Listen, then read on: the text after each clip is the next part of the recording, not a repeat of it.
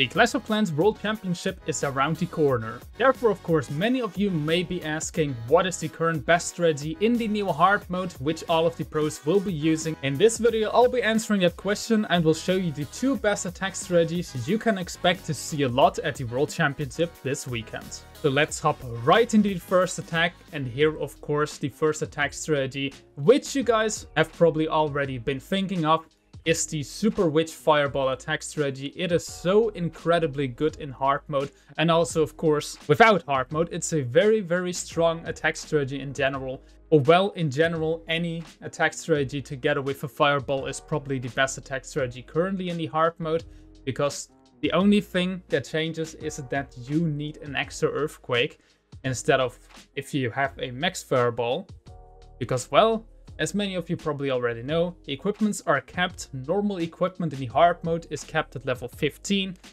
and epic equipment is capped at level 21, so as well as, of course, the fireball. Very simple, you just take out a specific part of the base with the fireball.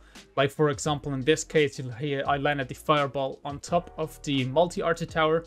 It is an incredibly good funnel. You instantly funnel in your Super Witches together with the king. The king with the earthquake boots can open up the complete core of the base. So you first use the jump spell, then in the middle of the base you use the earthquake boots of the king, and with that have some very easy free starts. Then of course you can also send in the RC together with the Rocket Spear. RC with the Rocket Spear is a very good combination hard mode.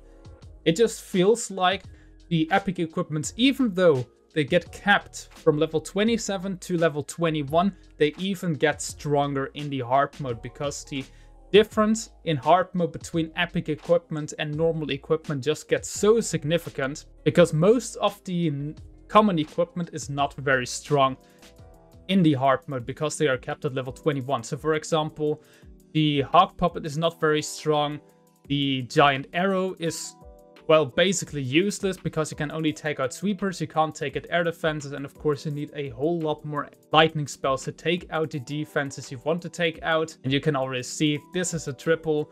I even was able to swag my queen ability, so I didn't even need to use my queen ability to get the 3 stars on the board, and that just makes this attack strategy so incredibly strong. All 3 of my Super Witches, which I brought into the attack, are still alive in the end of the attack. So Super Witches with a fireball, probably the best attack currently in the hard mode, and you can expect to see that a lot from the pros this weekend. Let's take a look at this attack strategy once more, and this time on another base type. Once again, small Warden walk together with the fireball to take out a small portion of the base. Very simple, didn't even use an invis spell this time. Just instantly landed the fireball on top of the builder hut. 2 earthquakes, with that the expo as well as the scatter shot are gone. Of course, the value is not too good, but with this attack strategy you don't need to get a whole lot of value with your fireball. The main thing is basically funneling.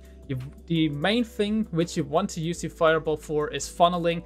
The funneling is way more important than the fireball value itself, because Super Witches are incredibly strong. They don't mind if you still have a lot of key defenses against you. They don't mind if you have to encounter the Clan Castle without a poison spell because you can't bring a poison spell into this army. They don't mind. They don't mind at all. Super Witches mostly stay alive throughout the whole attack, and then some you can bring in a few druids as well with the attack strategy. They can do a lot of work into the core of the base like Layla just did. I mainly like to bring some ice golems instead of druids, but it basically just comes down to personal preference. Some people like to bring 1 or 2 or maybe 3 druids. You don't want to bring more. You really need those healers currently because the druids just transform way too quickly. But you can see this case, he used the Earthquake's boot first, so he used the king ability first, and then he used the jump spell to open up the town hall compartment. But once again, all of his Super Witches are left in the attack. All of 3 of his Super Witches are still alive in the end of the attack, and you can see this Grand Warden is not able to stop this attack. Will be completely unable to stop the Archer Queen together with the Warden, together with 3 of the Super Witches. which can also spawn big boys indefinitely. And with that, once again, the hard mode gets incredibly easy and getting 3 stars becomes a piece of cake. So you can expect to see a very, very high hit rate with this attack strategy in the Clash World Championship. If the pros decide to use it on some bases, you can expect this to work out a whole lot of the times. And before we continue with the next attack, quick reminder, if you want to buy any in-game items, like for example the Gold Pass, the Event Pass, or maybe some of the event resources or skins, as well as the scenery, then make sure that you are using a creator code. To support this channel, it would be code RHBB. That would of course be much appreciated, as well as maybe a like and a follow on this video. I would really appreciate that. If you want to see more of my content, like for example my live streams, my Twitch as well as my TikTok are linked above. But now let's not waste any more time and let's directly hop to the next attack. Next attack strategy, and here we have the Warden Charge with the Fireball as well as the Rocket Loons. Also a very strong attack strategy, mainly also in hard mode. Because as I already said with the first attack strategy, with the Fireball it doesn't make a huge difference that your Fireball, that your epic equipment is capped at level 21 on this base.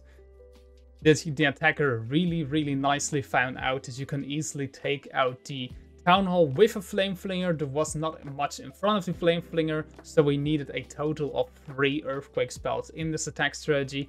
1 to activate the Town Hall, and then of course 2 for his Fireball. But the Warden, together with the Angry Jelly, can easily take out a large portion of the base and then get really deep into the base very quickly. So after the roughly 30 seconds which you have with the Angry Jelly, the Warden already took out a major of defenses, and then with a few invisibility spells, most of the times you can really land your Fireball deep into the base and always get the core.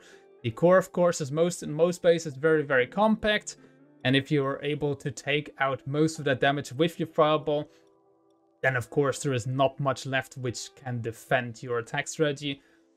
So can defend your heroes, can defend your Rocket Loons. On most attacks you don't even need your Rocket Loons, only your heroes are able to take out most of the base. The only thing which you really have to watch out for is that you do not lose your Warden early on. If you lose your Warden before playing your Fireball, that is really the main reason how this attack strategy could fail. If you lose your Warden afterwards, so once you've already landed the Fireball on the core of the base and the core of the base has been taken out, most of the times your attack strategy can still work because you have so many spells. You still have your RC, which you can deploy somewhere with the Rocket Spear, and she can also take out a huge portion of the base.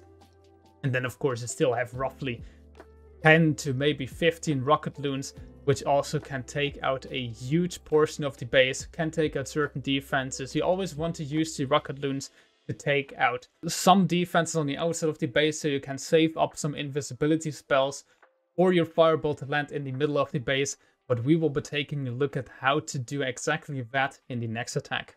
Once again, a very similar base setup on this one, and also a very similar attack. Warden Walk or Warden Charge for the Eagle Artillery compartment. Then you use your Rocket Loons to take out the outside defenses, like for example now here the cannons, as well as the mortars, as well as some of the Tesla, as well as of course most importantly the outside defenses at both 2 o'clock as well as 4 o'clock, because that's where you really needed an invisibility spell elsewise if you didn't take them out with the Rocket Loons.